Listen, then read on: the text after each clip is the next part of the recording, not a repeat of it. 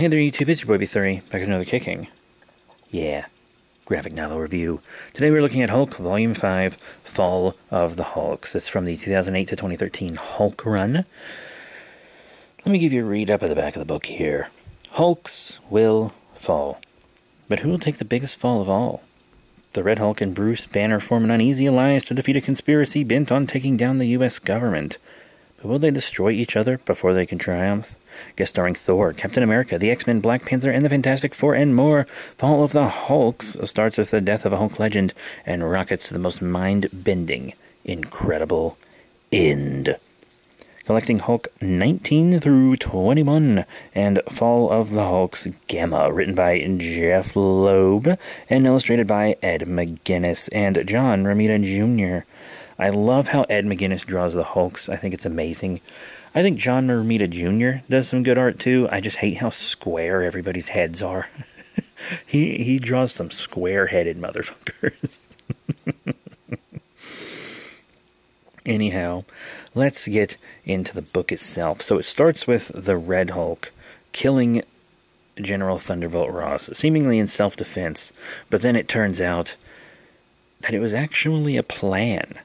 Banner told Red Hulk that he had to kill Ross in order for them to be able to defeat the Intelligentsia. Of course, I've read a bit farther ahead, and I know that's partially true, but Banner also had ulterior motives. So they have a real big funeral for Ross and whatnot, and we see that the Thunder Hulk daughter from the future now is working with the Intelligentsia.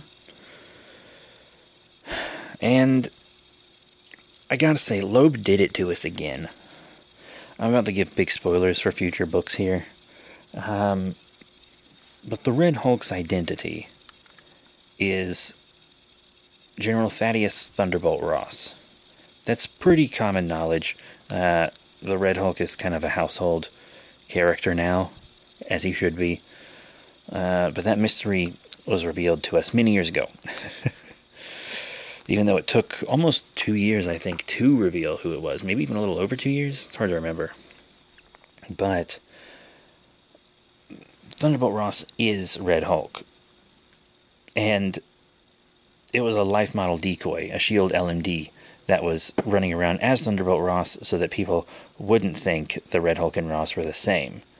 But killing Ross kind of allowed Red Hulk a lot of freedom to act. But Banner also wanted him to kill Ross so that he could never take his life back. It was kind of an ultimate revenge, because it's been shown a lot in Marvel Comics over the years that when Banner is without the Hulk, he's kind of almost a bad guy. Like, he's mean and he's scheming, and we've seen books where he was separated from the Hulk and became like a Gamma Dr. Moreau. And it was even talked about in Immortal Hulk. Does the Hulk exist to protect us from Banner? That, I think, was also posited in the Donny Cates run. I think that's right at the beginning of the Starship Hulk stuff. They ask that question, because he's also a huge dick in that book. But it was kind of a double-edged sword for Ross, and just really helped Banner get away with a lot. But this book also kind of reveals that Betty is still alive, excuse me, and that the Intelligentsia is working with Ghost and his super apes, and then this big awesome android.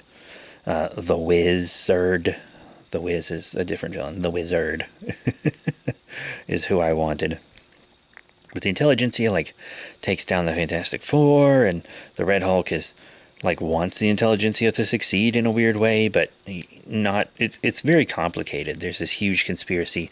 The Intelligentsia wants to capture all the smartest men alive, like Reed Richards, who they capture, and then they capture Beast, as well as T'Challa, Black Panther, when they invade Wakanda during Storm's birthday.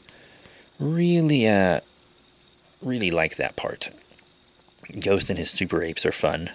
I really enjoy them a lot. And we get to see how Red Hulk found Banner. And it shows us that Banner knows exactly who he really is, etc. There's this cosmic Hulk robot. There's a lot of punching. And there should be. But the Avengers show up, and the X-Men and Fantastic Four all show up onto this helicarrier that was wrecked in Volume 1, you'll remember. And then the Intelligentsia steals Red Hulk's energy and broadcasts it down to a bunch of AIM soldiers that they turn into Red Hulks. So, because Red Hulk, through this whole run, has been absorbing more and more and more and more energy, has not been transforming back into human form and just storing it so that he can fight with it. But then the Intelligentsia was kind of manipulating him into doing this, so that he could power a bunch of Red Hulks, and then they also turn all these superheroes into Hulks. And many of them have very cool Hulk forms. But Red Hulk also uses Deadpool as a plan B. Deadpool has a Hulk form too, which isn't as interesting as everybody else's. Captain America has a weird one because it's Bucky Cap and his robotic arm grows and changes. I don't get that. Thor looks almost Zeus-esque. Captain Marvel's just kind of like a... well, Miss Marvel now is like a big red She-Hulk, but Storm's is really cool. Cyclops has this freaky... it's got like all these different eyes. The Thing looks about how you would expect. And it ends there, right before that big battle. We've got a really cool cover gallery in the back. You know, I'm a big fan of cover galleries, as well as a lot of the in-progress art and whatnot, but none of the little kind of newspapery Hulk comics. But it was very good. I preferred McGinnis's art over Romita Jr.'s, but they're both pretty good.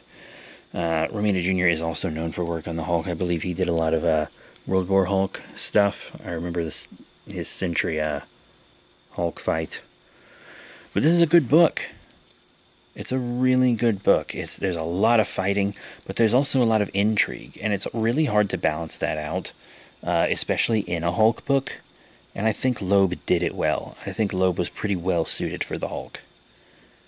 But that's it. Thank you all very much for your support. Remember to rate, comment, and subscribe. Check out all the cool links in the description below. Facebook, Twitter, etc. I don't know what we'll be doing next time, but soon we will be doing Hulk Volume 6, World War Hulks. Plural. That's it. Thank you all once again. See you all next time. Bye for now.